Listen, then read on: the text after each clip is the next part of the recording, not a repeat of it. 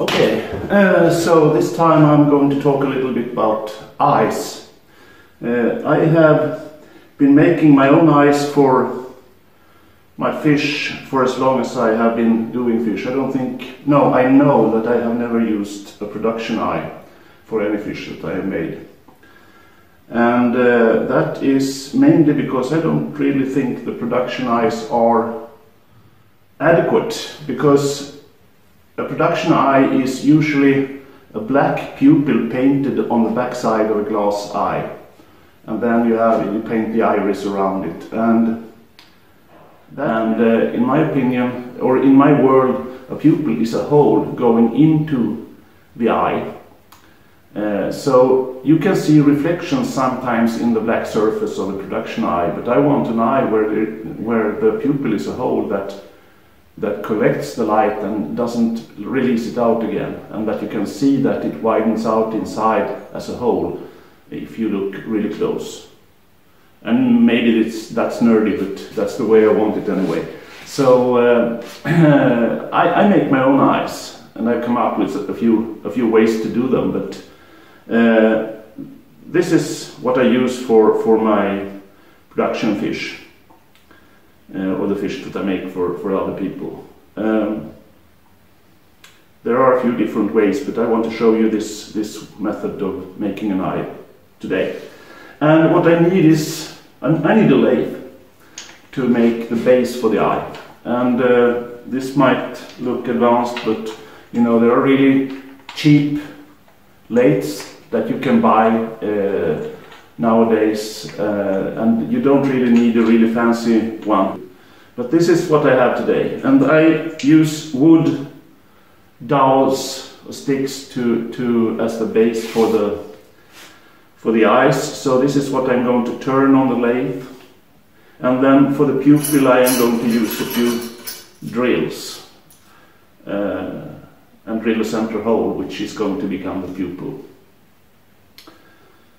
So that's the way I'm going to do it, and let's begin.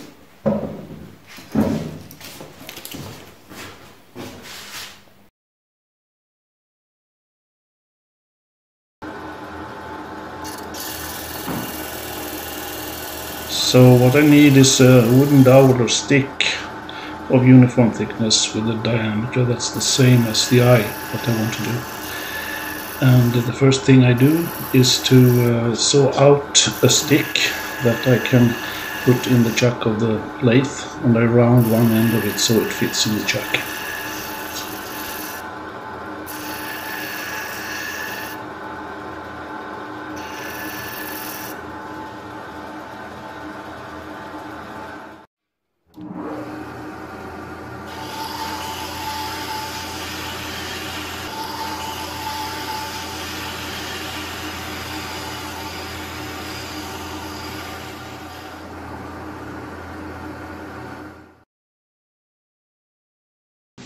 There are of course many ways to make a round stick. For example, if you don't have a lathe, you can put the piece of wood in the chuck of a drill. You can attach the drill to a bench top some way, and then you can round it with a rasp, as I do here.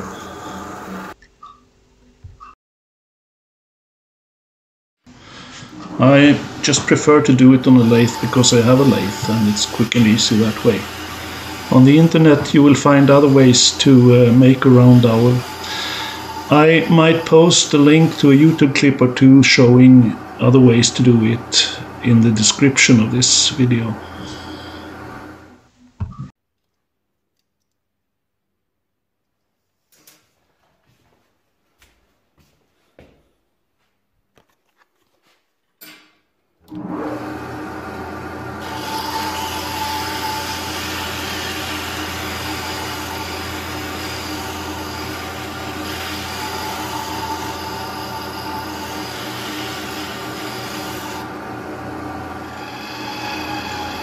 To be able to make the pupil hole, I need a completely flat end. So I start by sawing off the lathe marks at the end of the piece, and then I cut off the little knob that remains after sawing.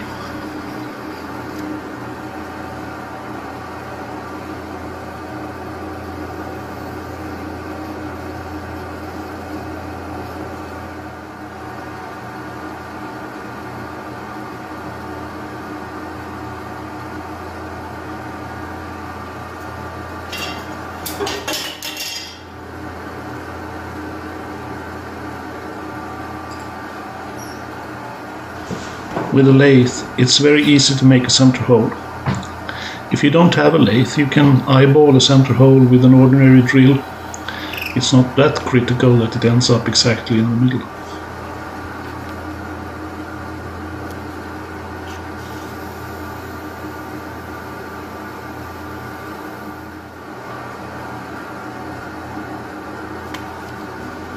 To paint the iris, I need a completely smooth surface.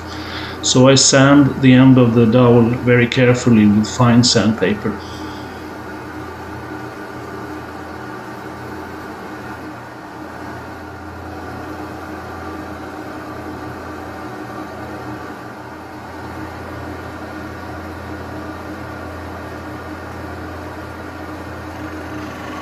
And then I simply cut this end piece off and the first eye base is done.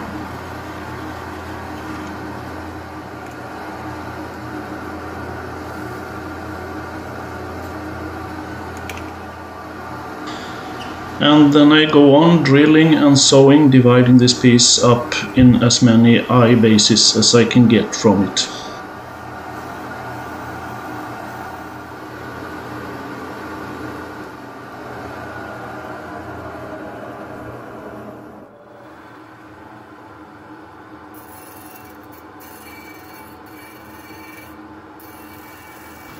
It's not absolutely necessary to round the back of the eyes, but I like to do it because it makes it easier to position them in the head of the fish at the angle that I want.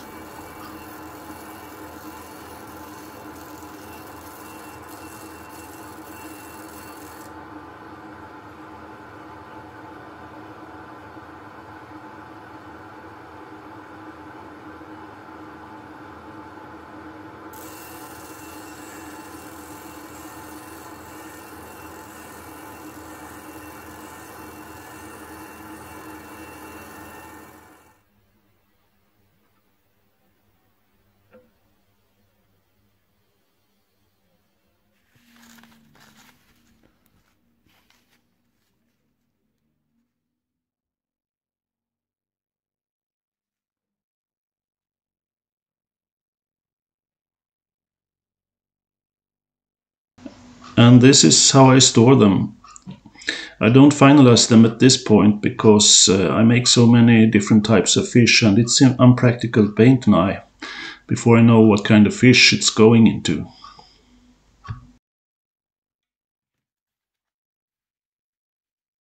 this is how I store them. And so I just measure So what I do is I measure the diameter and the pupil of the eye, and then I store them assorted in boxes according to that. And when I am about to make an eye for a fish, I start asking myself how it should look, what colors it should have, and so on.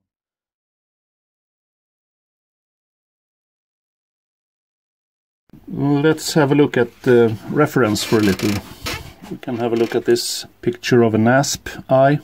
I'm making eyes for an asp right now, and you can see that the pupil is more or less circular in shape.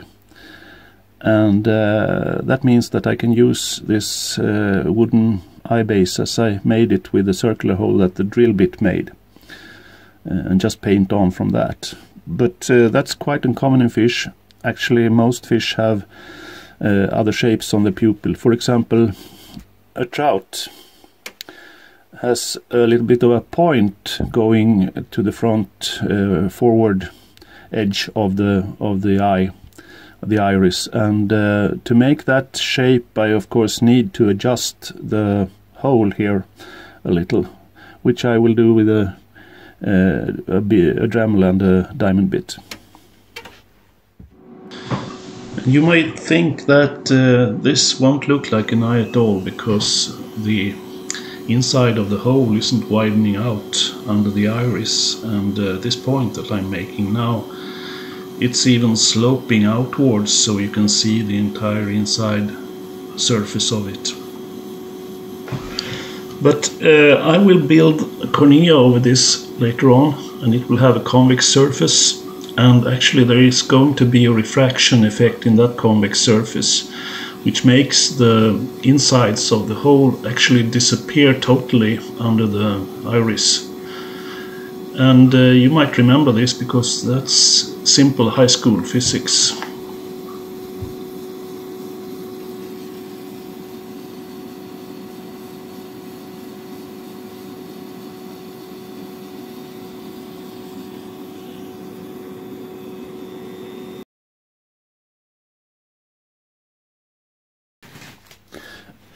And this is how I like to do it when I get to the eyes on a fish. I actually sculpt up the entire eye as I think it looks right according to the reference pictures that I have.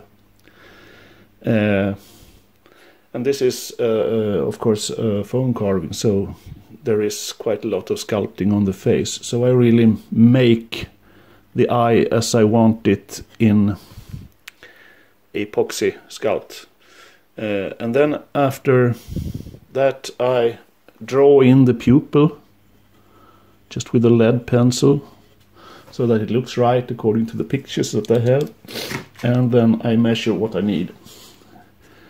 And if I look at this one, it seems like I need a 14 millimeter iris. This is the iris, and here you have the sclerotic capsule.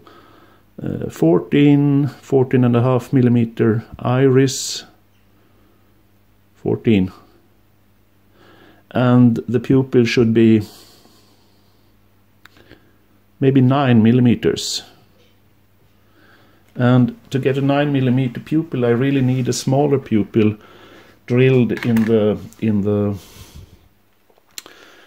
wood piece that I use for it. So because when I build up the globe over it, that will work like a magnifying glass, and the pupil will seem larger.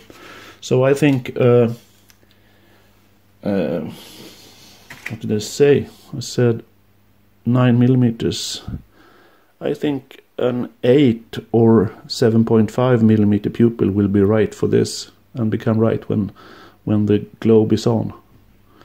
So I will make two sets of eyes, one with an 8 millimeter pupil drilled in, and one with a 7.5 millimeter pupil drilled in, and see which one turns out best. And when I'm about to start painting, I attach the eyes. Actually, I decided to make 3 pairs of eyes to a plastic jar lid with double stick tape, and then I spray them with silver auto spray. The next step will be painting the inside of the pupil black. And I take ordinary black artist's color. I like golden. And water. And then I try to stay inside of the lines.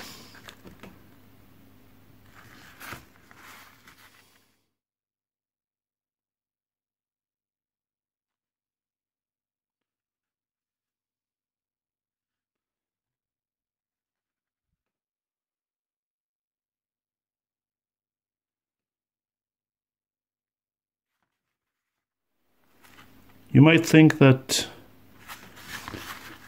when this eye is done, the pupil will look like a drilled hole, because that's what it is. But when the eye globe comes on, that works as a lens, and the refraction of the light will actually make the pupil hole appear to get wider inside. I might explain how that works later on, but right now I'm just saying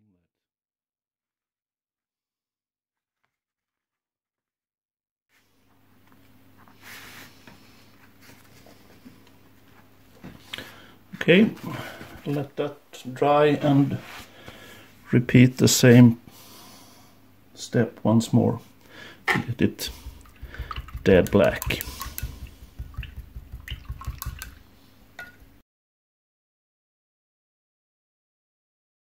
So now we're at the point where we are going to start painting the iris.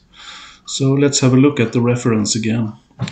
And as you can see from the picture, an asp eye has a general silver color, a brown shade in the upper part of the eye, and a silver edge around the pupil. And it has spots. So that's what we are going to try to replicate.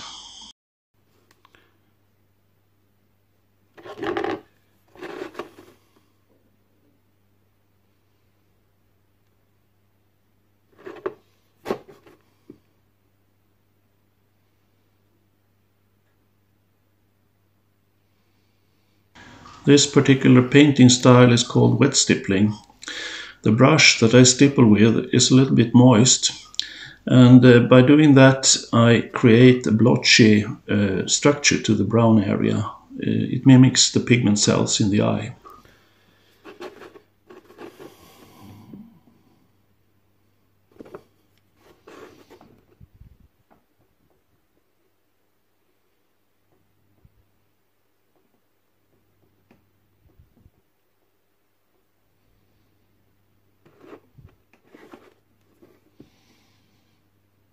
I need to repeat this process a number of times to reinforce the brown area and get the shade that I want.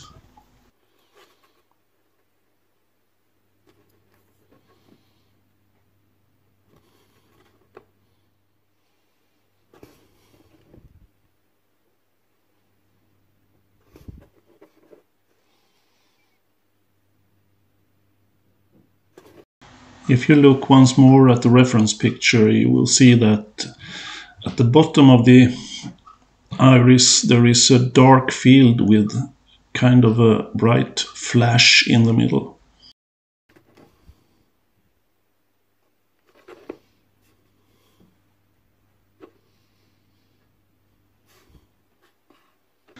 To create this, I use a technique that I call painting to water. I first moisten the area that I want to paint with water, and then I dab concentrated black paint on it. And the black paint, it travels in the water, and that creates diffuse edges that makes the thing look natural.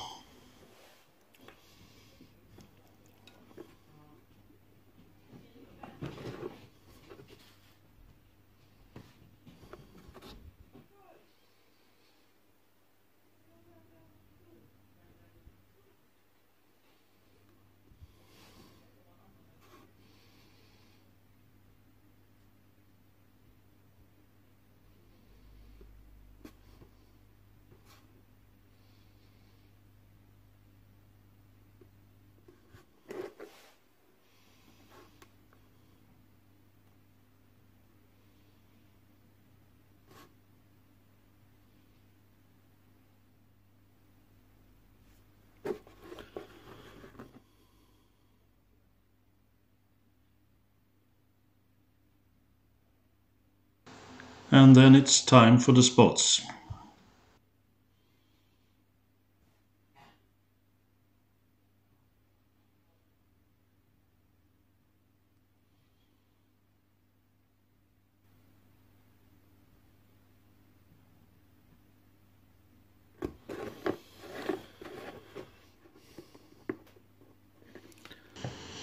I do some adjustments to the brown field in the upper half of the iris, and then it's time for the silver ring around the pupil.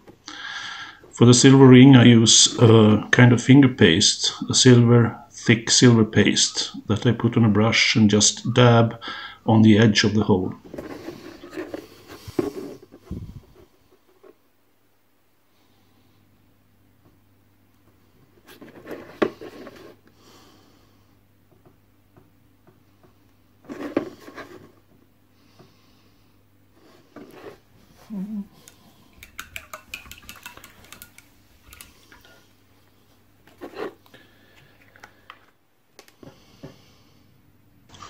The painting needs to be subdued and blended a little, so I take some dry pigment powder, pearl powder, ordinary mica powder, and dab it on the surface of the iris.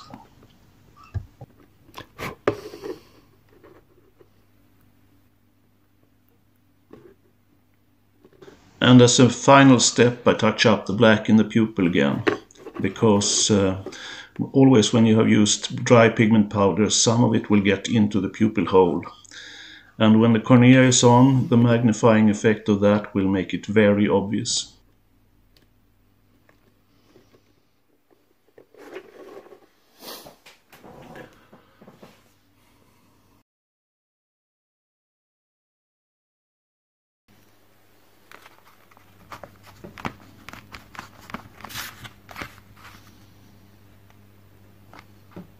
This lid fits on a coffee can that is attached to my rotation motor.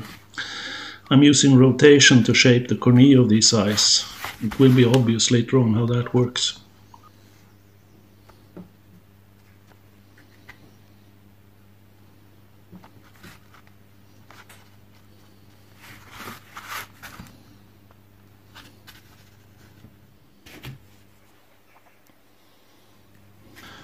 This is a high-build polymer called Flex Coat that you use to cover the wrappings that hold line guides to a fishing rod.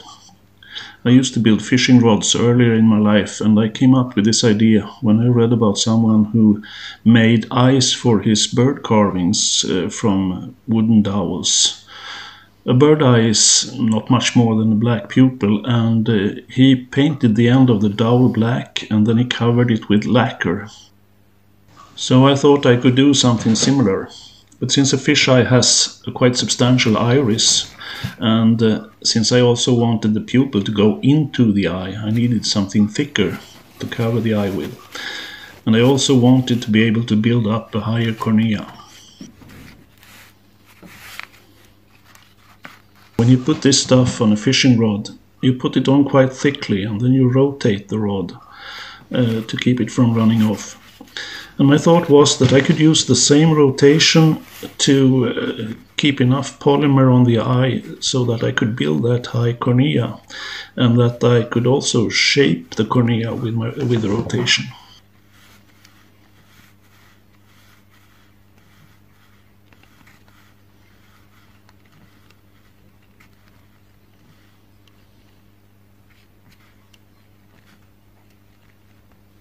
The issue with this stuff is air bubbles. You want to avoid air bubbles because if you get them inside the pupil or in the cornea, they will be very obvious in the finished eye. So to avoid them, there are certain things you can do. First, use a wide container. Use a metal container, not a plastic one. And then when you have mixed equal parts of the base and the hardener, you stir it very slowly. If you look at how I stir this stuff, I never let the toothpick that I stir with leave the compound, because if it goes up and then down again, it will drag down air. And I stir thoroughly until the two parts have mixed completely and it's clear.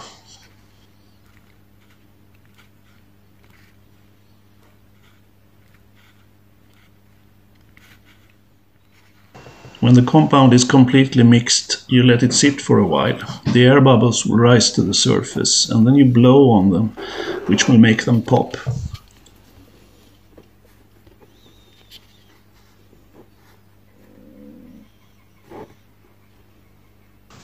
When all the air is gone, it's time to start filling the pupil hole. So I add the compound drop by drop with a toothpick, inspecting every drop for air.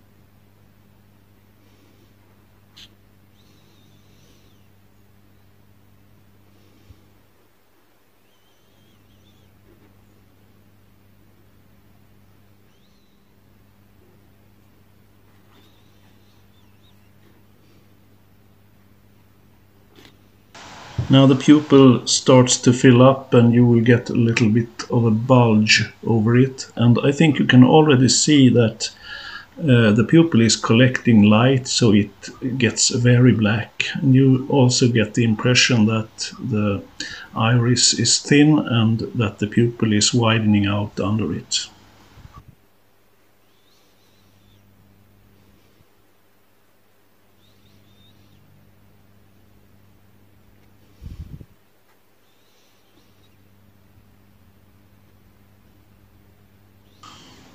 And I keep adding drop by drop until I get such a bulge over the pupil that I can't add anymore if I want it to stay there.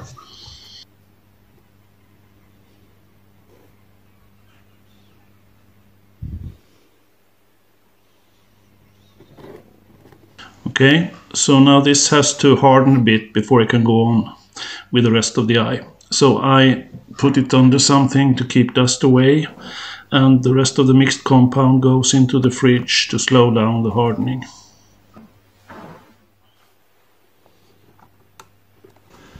After about an hour I can go on, and now I want to cover the rest of the eye, the whole iris, with compound about as thick as I can get it. The stuff has hardened a bit in the fridge, so it's actually quite easy to put on a fairly thick layer without having it run off.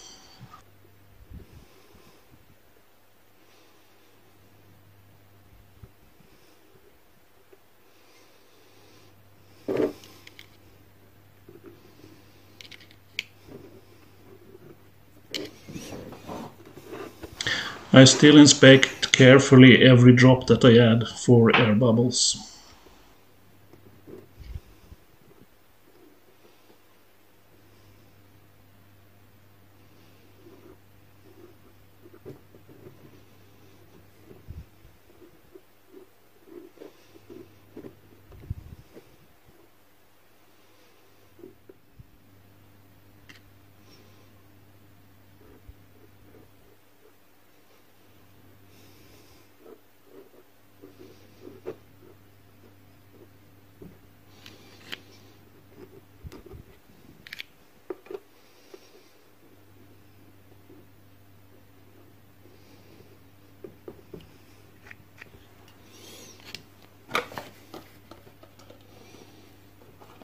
So when the eyes are covered with the compound, it's time to put them on rotation. And here you can see how my system works.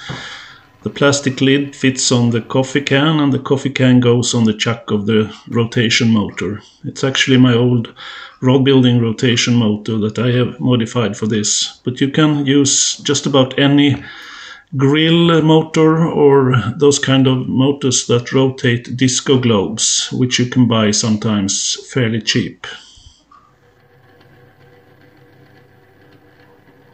The rotation will center the compound on the eyes and make them thicker in the middle and thinner towards the edges. And you can actually adjust the thickness by leaning the rotating eyes either forward to make them thicker or backwards to make them thinner.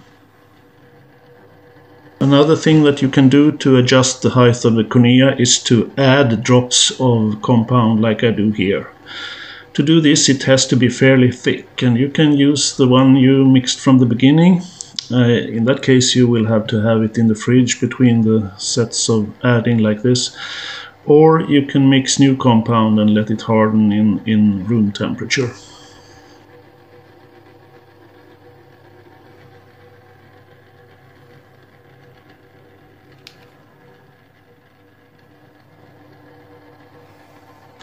Flex coat hardens in about 4 hours, but I usually keep the rotation going overnight, so I am sure that it is hard set when I take it off the rotation.